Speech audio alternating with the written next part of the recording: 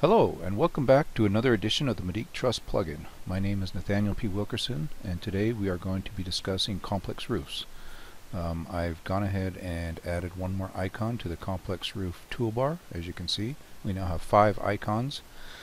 The first icon, of course, is just to go ahead and draw the complex roof. To edit is the next. Then we can move the roof edges and edit roof planes, and finally we have the complex roof connection icon, which allows us to essentially merge roofs. So I'm going to go ahead and put that back. So to get started here, I've gone ahead and just drawn these simple little solids to kind of represent some walls that I want to put some roofs on. This one here is going to represent a chimney, and again, these are all groups. As you can see, they're also solids, and these don't matter so much, but this one will matter because this one is going to be utilized in connecting with the roof. And whenever you have a connection with a roof and you want to use a generic solid or group, it needs to be, as I said previously, a solid. So let's go ahead and draw these roofs real quick just to get them started. And I'm just going to go ahead with the defaults and throw down some hip roofs real quick here. So we just trace out our outline, and we go ahead and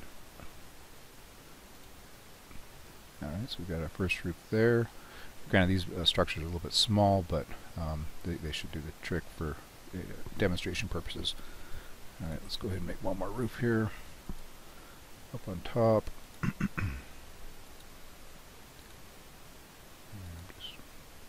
Trace these out quickly for you. Alright, so there's our second roof. Okay, yeah, I don't know if I like the pitch on that one. Let's bump that up a little bit, so let's go ahead and edit that roof. Let's bring that up to, say, 812 maybe. That's a little better. And let's bring this one up. Let's go ahead and just bring this up to 812 as well. I should have set that initially, but I didn't. Okay, so now we got a little bit more definition going on there with the roofs. Okay, so the first thing I want to demonstrate is the new terminal roof plane option. So as you know, you can edit these various roof planes, and when you have a outside 90 degree and outside 90 degree corner, you can do various configurations like Dutch gables and half hips and gables. And of course, the gable, you can apply a gable to inside corners in certain orthogonal positions, like right here.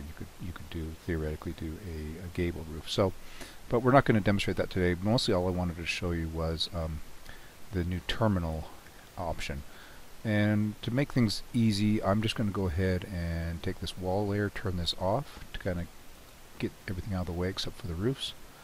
And I'm going to go ahead and click this edit roof plane.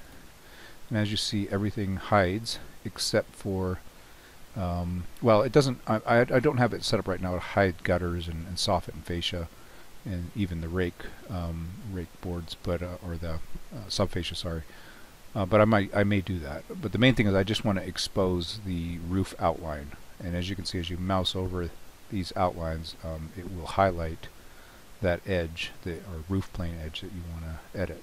So right on this one right here, we're going to go ahead and edit this one. And once it grabs it, it basically turns all its layers back on. So the item that I've added here is this, what I call terminal option. And when you select terminal, you'll notice that all of the options go away, and that's because there is no overhang, there is no subfascia. We'll go ahead and hit update on that. Let's go ahead and close that. So what I'm going to show you here is that with terminal, and actually we're going to turn off the outline and the hidden layer, just so we can get rid of the roof primitive and show you what we've got. Okay, so basically with that sort of, well, let's turn back on the outline so you can see where everything's lining up. So you can see that when you do select the terminal option, it basically just essentially chops the roof. It's kind of almost like a gable configuration, but the gable, of course, will have an overhang and some other things going on. Whereas the terminal is just like you chop the roof, just right through. So, and I'm going to go ahead and just change this one right here to a gable configuration, just so we can compare the two. Okay, so and that should be fine. And I've got, you know, the boxed soffit and fascia on the end. We could switch that out as well. But you can see what happens with a gable. You know, you've got a lot more going on, whereas with the terminal, you don't. And the reason for the terminal, of course, is exactly the sort of configuration we have here. So if we turn on those walls, you can see that that roof just ends right up against that wall, and that's what we want. Okay, so that's real quick. You know, there's not much to it. That's the terminal roof plane configuration that might come in handy. Now I think what I want to show you guys is the intersecting of roofs, or roof connections, I call them. so let's assume now that this this roof was not way up here on the second story, but instead was maybe, well, let's go ahead and just bring it down. Let's see, let's just drive this guy down. I want to actually go in the Z direction, sorry. I don't know, let's say 6 feet down from where it is. Okay, that should work. And I'm going to go ahead and just go ahead and hide this solid for now. I don't need that. And by the way, these solids, I'm just using them to kind of represent walls. I'm not really using them for anything other than just help me lay out the roofs. So here's an example now of a roof that I'm going to hide this one too as well, just for now. So with intersecting roofs, what you have to understand is that basically the way it works is when you intersect this roof with this roof, right now the way I have it set up, and you know there will be more complications as we add in the roof framing, but basically it just subtracts. It does like a Boolean subtraction of the other roof primitive against the elements of this roof, and vice versa. So for instance, you know, this would not work for us because, you know, we want that to extend all the way to that roof. So what I would do is I would probably I would move this roof edge over. So I'm just going to go ahead and move roof edge, and then I'm just going to grab this edge and I'm going to shove it over maybe, you know, it doesn't really matter. Let's say 3 feet. Okay, so now it extends into the other roof. Okay, so that's great. And so now you can see that the roof planes will, you know, they'll make their way into that other roof.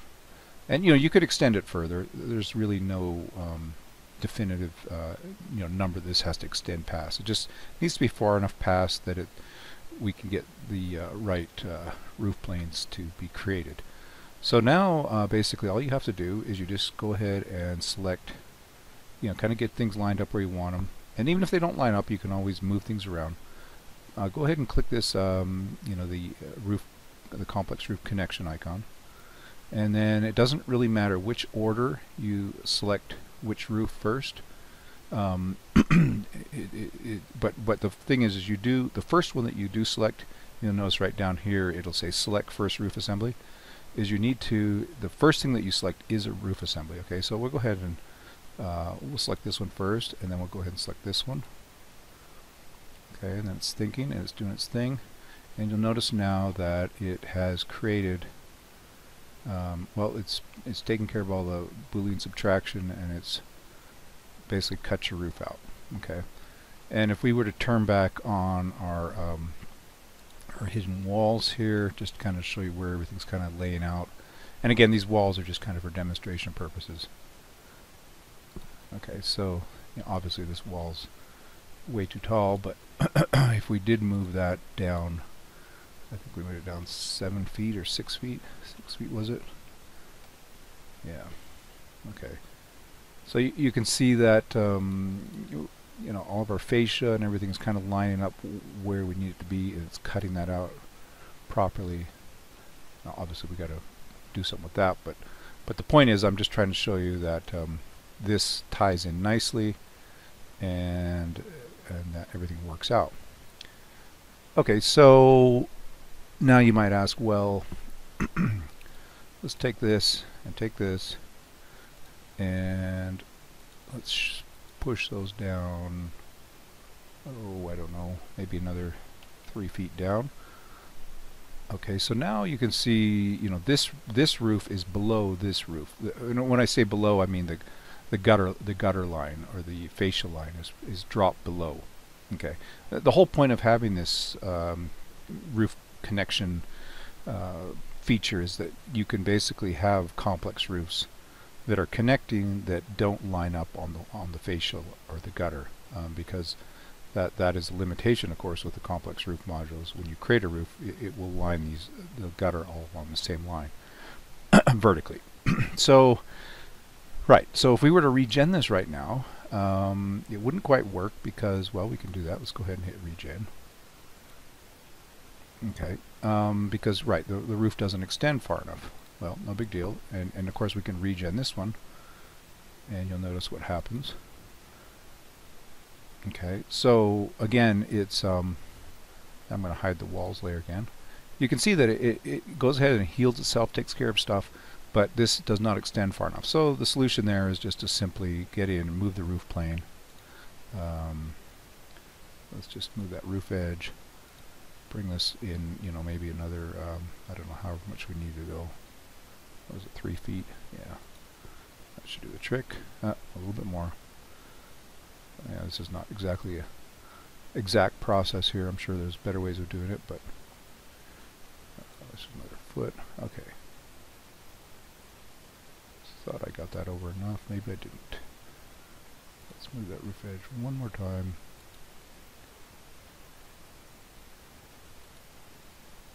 Okay, there we go. So now we've gone ahead and moved that in. Now you can see that that roof plane regen, but we need to regen this roof plane. So very simply just grab it, regen it. Okay, and you'll notice it. And you can see that's the cool thing about this whole thing is, like, you know, if we decide to move these roofs relative to each other, we don't have to have any special tools or that. We just use the native tools. We can take, you know, shift things around, juggle things up a little bit.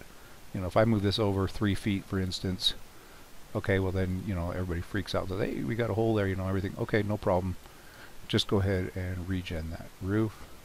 And that one actually didn't need regenning, but if we regen this one, now it's moved everything. It basically redoes the Boolean subtraction and cleans things up where it needs to be. So, okay, so that's, yeah, I mean, it kind of gives you that ability. You know, there are some limitations right now with this as far as when you start merging things with gable roofs and Dutch hips and that sort of thing. You might, right now, I do need to do a little bit more work with that. But when you start merging hip roofs against hip roofs like this, or intersecting them, sorry, not really merging them, things seem to work out quite reasonably well. So we do, you know, need to do a little bit more work with gables and some of the more exotic roof plane configurations. Alright, so let's turn on that, unhide everything. I think we had all hid. Actually, no, we turned it off here. So I'm going to take and bring in this little chimney I created. Let's just go ahead and drop that. Doesn't matter really where. Say right there. Okay, and as I noted earlier, the one thing is when you do want to do like a Boolean subtraction with the roof with a generic solid, you need to have a name or an instance name assigned to that solid so that the plugin can keep track of you know, what that is that it's subtracting with. Otherwise, it won't let you select it. So in this particular case, we are going to basically connect this chimney to this roof. And so all you do is you go down here. Again, you need to, the first item you need to select is a roof assembly, not this. It won't let you select the solid. It needs to be first a valid Medeek roof assembly. And then once you select that, then it'll prompt you to select a second roof assembly or a solid group. In this case, we're going to do the solid group. Okay, and as you can see, it has now chopped out our chimney. Of course, in this case, you'd probably add in a little cricket here, back up against the roof, but I'm going to leave that to the user to do. And just to verify what we've got going on here, I'm going to go ahead and pull this back, and you will see that yes, indeed, it has cut that out. Okay, so now the question is, well, what happens now? Let's say we don't want to merge this roof with this roof anymore, or you know, what, for whatever reason, or we've gotten rid of the chimney. Okay, so A couple things. One is you can just basically remove the chimney and it will try to do a subtraction and it'll keep that in the database, and it will just say, you know, I can't make the subtraction, and it should be just fine. The other more proper way to handle it is just go in here, and when you edit the complex roof, you're going to notice now that this little section pops up, the complex roof connection options. And you'll see here in this selection drop down that you have all the things that this particular roof assembly is connecting to. So in this case we're connecting to this solid chimney one, and we're also connecting to this other raft roof assembly. So you can go ahead and select one of these things, and to remove the connection you don't hit update. All you need to do is you just click this button right here. This update button will update all of the other options, but it does not handle this particular option. This option is handled strictly with the remove connections tool. So let's go ahead and remove that chimney one. I'm going to remove that connection, and as you can see, if I go ahead and move this out of the way, that now it is gone. And same thing over there. So if we want to remove this connection, okay, and you'll notice now everything goes away. And if we look here at this guy, I'm going to just pull this back just so you can see, you know, that roof is back to where it was, extended out. Now, one thing to note is when you remove that connection, the connection to this guy connecting to this guy, this roof connecting to this roof is not removed. So if I were to edit this, you'll notice that that connection is still there, and that doesn't hurt anything. And we can remove that connection if we want, or choose to, or not choose to. So for instance, if we, you know, brought this back in somewhere, let's just move it over here just to demonstrate. And I'm not sure why you might want to do this, but there might be that possibility. I'm going to go ahead and regen this guy. And so now, I'm going to turn the walls off here. So you can see that this roof, you know, this roof here does not know about this roof. It's not connected to it anymore. And then when we regen it, you'll see that, you know, it's not doing a subtraction. Whereas this roof is aware of this roof, and it's subtracting it away. But again, you can have that sort of scenario. You can set that up. It's just a matter of going in and editing your roof assembly and removing whatever connections you want. And of course, if you remove them, you can always reconnect them, right? So I'm going to go ahead and remove this one. And just hit close, and then I'm going to regen this guy. Actually, I think it might have already regened. Yes, it does. So now these two roofs are no longer connected in any fashion. And of course, our chimney went away. So in a nutshell, I think that demonstrates kind of what you can do with this this new feature. You can also use it to create some dormers. However, I do want to come up with a more elaborate dormer routine, which, you know, kind of I got, I would say, about halfway with the previous dormer operation, but now I want to take it a step further and get that a little further along. So anyways, give me some comments, some feedback. Give this thing a whirl. It's definitely new, and you know, I'm sure it has a few rough edges, but I'm trying to get it to the point where it's works reliably and gives you the flexibility you need to come up with some really interesting roof designs. Once again, thank you for your support, and I will talk to you later.